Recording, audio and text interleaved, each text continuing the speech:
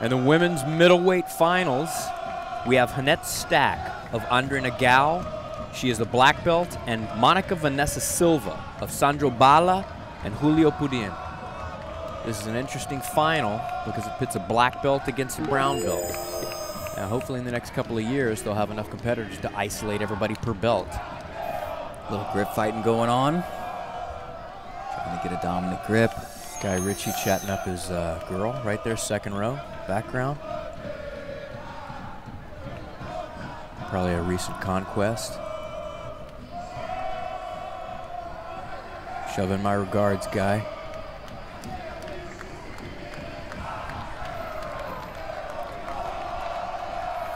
He must have said something wrong. She's leaving.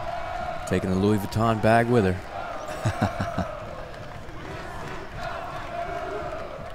Right-handed grips by both girls.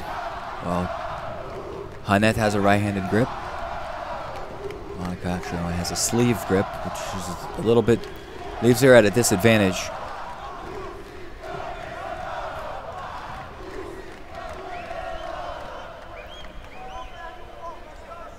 We're looking for the far side arm dominance. Yeah. Hannette's winning the grip fighting battle right now. She's got a collar sleeve to Monica's 2 sleeves, which can be good, but not while the opponent has a grip themselves.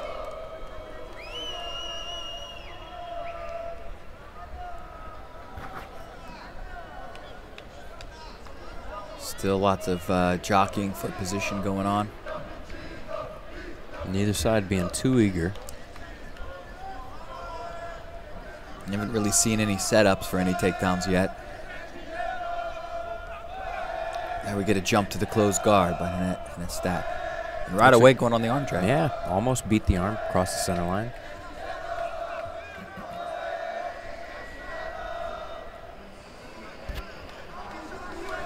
Monica's looking to pull the lapel over Hannette's arm at the elbow. Good defense by Hannette to realize that could be potential danger.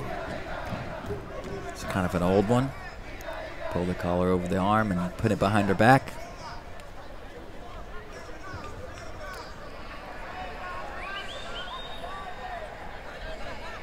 Looking deep in the collar. Yeah. Start attacking the neck. She's on the sleeve. Potential scissor sweep here to the left. Yeah, she should go after that neck right there. There she goes, because Monica didn't even flinch when she put that hand in the collar. And dragging the arm across at the same time. She's going to break that elbow down, pass him to the side. She's still got that hand deep in that collar. I think Monica needs to bring her head underneath that or release that grip. That's not something you want to mess around with.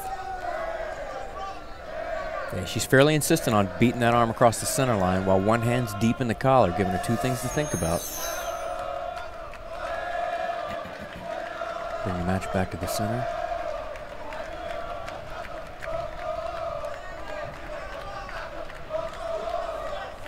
And that gi wrap is a little high on the elbow to do anything at this point. It's not going to do much damage right now.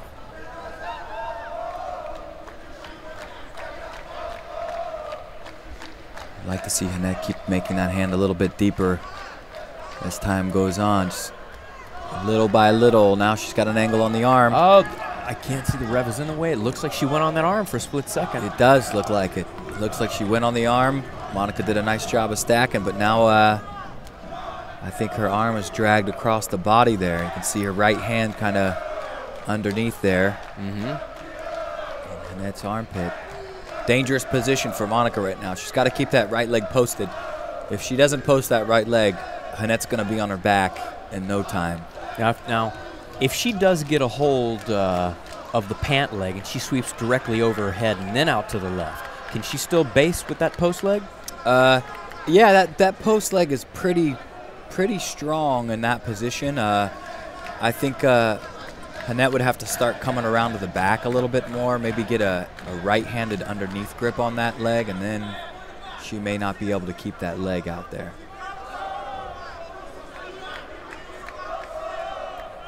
Hannette has a lot of options here. She's got a great angle. Here she comes out to the back. Now that's an angle she may be able to sweep from here. Yeah. She's really out there. That would have been her opportunity right there. She might have been able to sweep her to the backside there. So she's still got lots of position, a lot of things she can do from here. She could attack either arm. She could still try to sweep. Hannette's right arm underhook. Should she move closer to that elbow to try and extend that defensive arm out? Yeah, I'd like to see her do that. That's a good grip she's got to hold that bottom arm in, but she seems to not be going on that arm, so I'd like to see her get up on that elbow. Get out on that elbow, start bringing that arm up towards her head, and create a dilemma, as John Danaher would say. Yeah, the dilemma giving you two possible answers, neither which are okay. That's right. She's still trying to take the back there. I think you're right, Sean. I think she needs to get out to that elbow. She's pull that elbow right to her head, and that's going to really make a sticky situation for Monica. It's hard to see if Monica's arm is bent or if that arm across the chest is extended.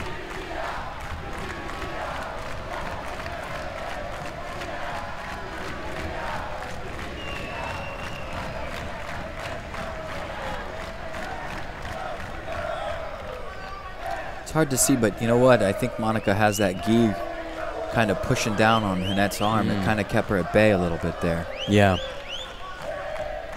Now she's looking for posture. Right away, that hand goes in. Yep. Needs to bring her head underneath that hand. I don't like that hand being deep in the collar. Even with our white belts, I don't like that hand being in that deep in the collar. You can't let someone land their hand that deep there. Yeah, you're more than halfway there. Yeah, with that first hand that deep.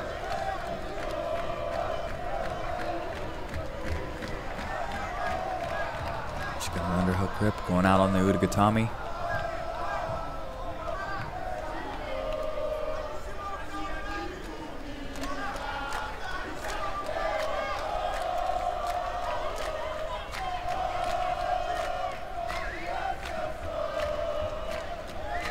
Monica's got to realize that the time is just ticking away.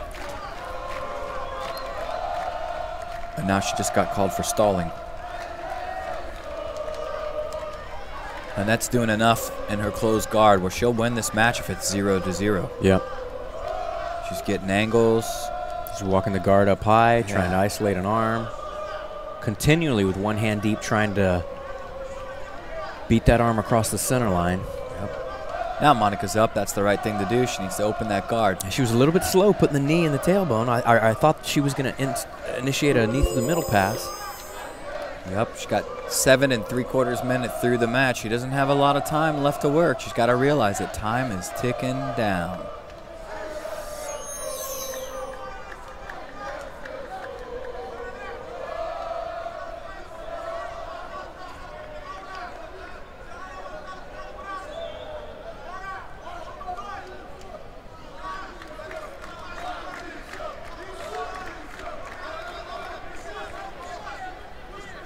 Back in the collar, nice and deep.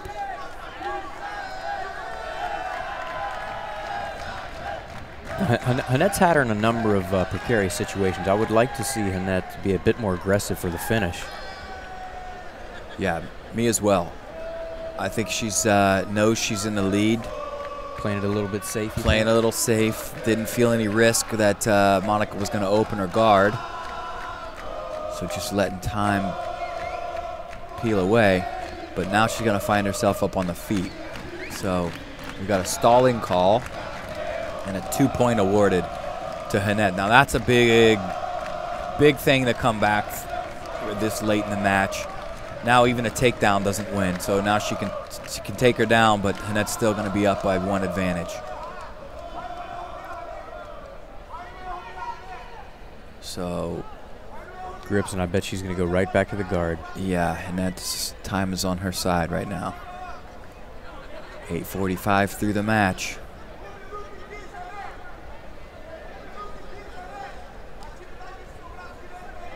She's got a minute left to work. There's not a lot of time to be standing around. She definitely needs to open up and take some risks.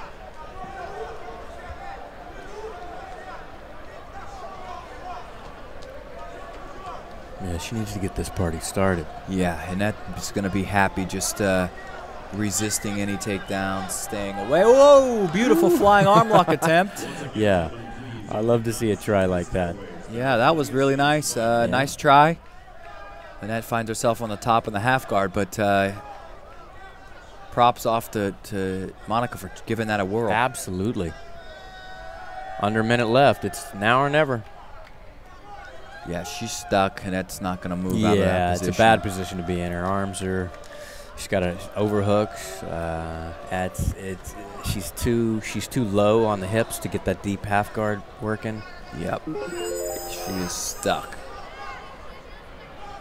Hannette's doing a good job. Oh, there. She got her head free. She can get underneath there now, but is it too late? It's too late to go back to close guard. She's going to have to open up, and there you go. Time expires. That's the match. So Hannette Staack, 2009 world champ at middleweight.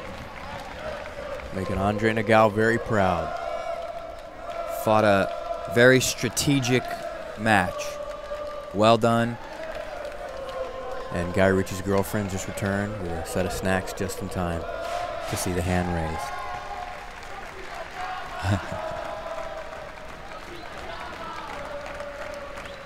Hannette Staack, women's middleweight gold medalist at the 2009 Brazilian Jiu-Jitsu Mundials, the world champions.